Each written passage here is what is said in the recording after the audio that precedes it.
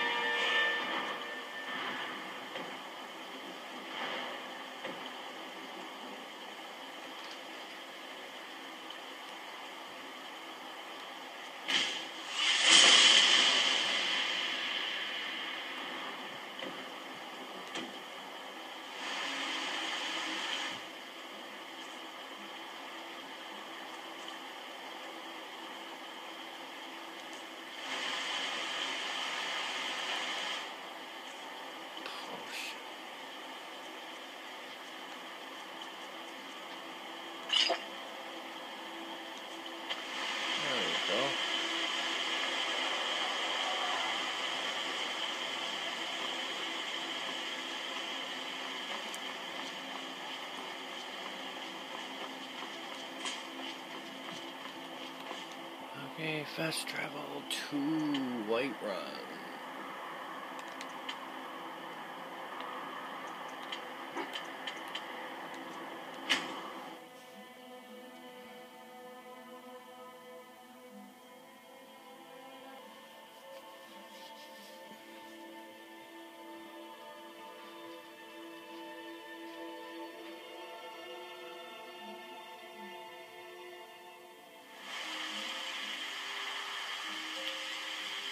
There's a nip in the air.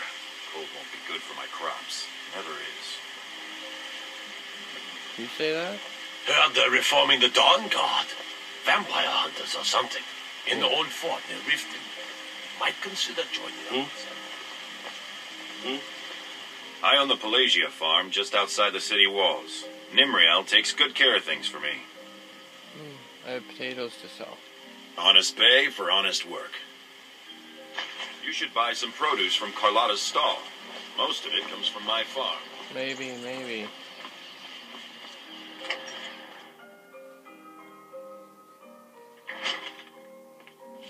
Alright.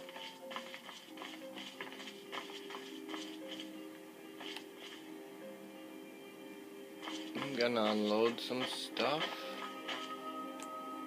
So, we'll see you later. Oh, hello. Got my comfy clothes on.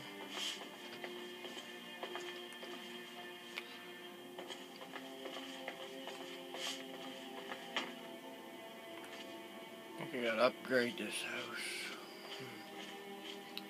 A lot of stuff to do. I'm gonna read a book.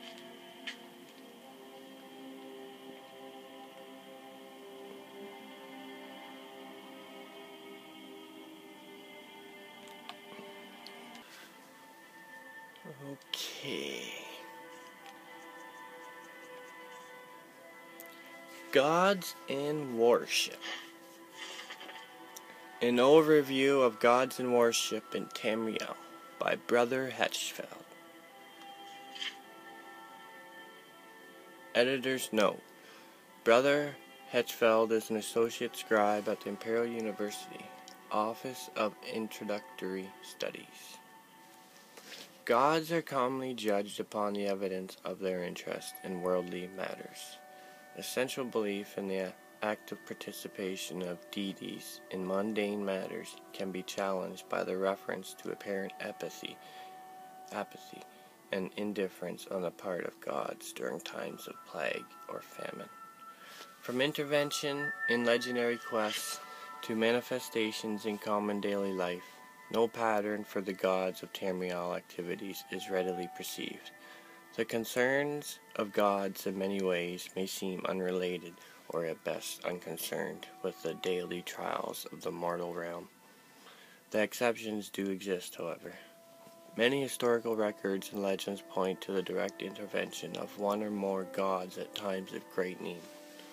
Many heroic tales recount blessings of the divinity bestowed upon heroic figures who worked or quested for the good of a deity or the deity's temple.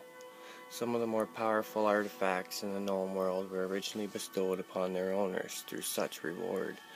It has also been reported that priests of high ranking in their temples may, on occasion, call upon their deity for blessings or help in time of need.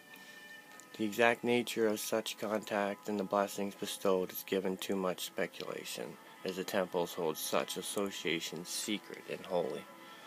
This direct contact gives weight to the belief that the gods are aware of the mortal realm. In many circumstances, however, these same gods will do nothing in the face of suffering and death, seeming to feel no need to interfere. It is thus possible to conclude that we as mortals may not be capable of understanding more than a small fraction of the reasoning and logic such beings use. One defining characteristic of all gods and goddesses is their interest in worship and deeds. Deeds in the form of holy quests are just one of the many things that bring the attention of a deity. Deeds in everyday life by conforming to the statutes and obligations of individual temples are commonly supposed to please a deity. Performance of ceremony in a temple may also bring a deity's attention. Ceremonies vary according to the individual deity. The results are not always apparent, but sacrifice and offerings are usually required to have any hope of gaining a deity's attention.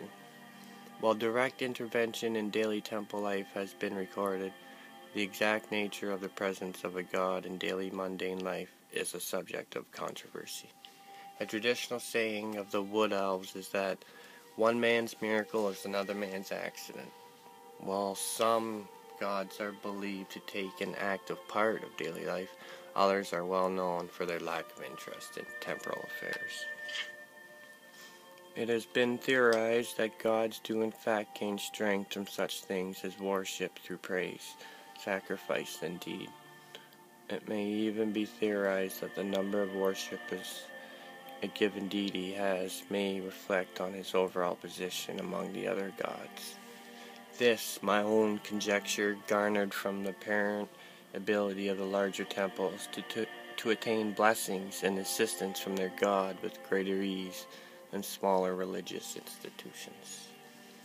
There are reports of the existence of spirits in our world that have the same capacity to use the actions and deeds of mortals to strengthen themselves as do the gods. The understanding of the exact nature of such creatures would allow us to understand with more clarity the connection between a deity and the deity's worshippers. The implication of the existence of such spirits leads to the speculation that these spirits may even be capable of raising themselves to the level of a god or goddess.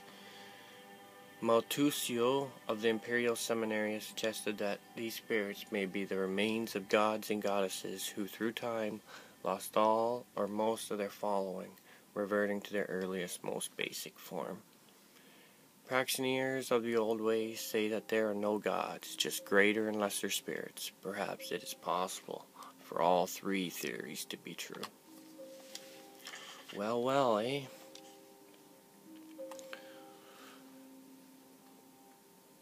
Well, I'm off to go see about upgrading this place.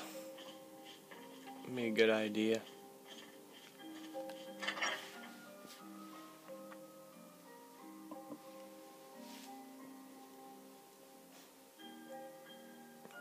Horses and horse-drawn carriages are common means of transportation in SKYRIM.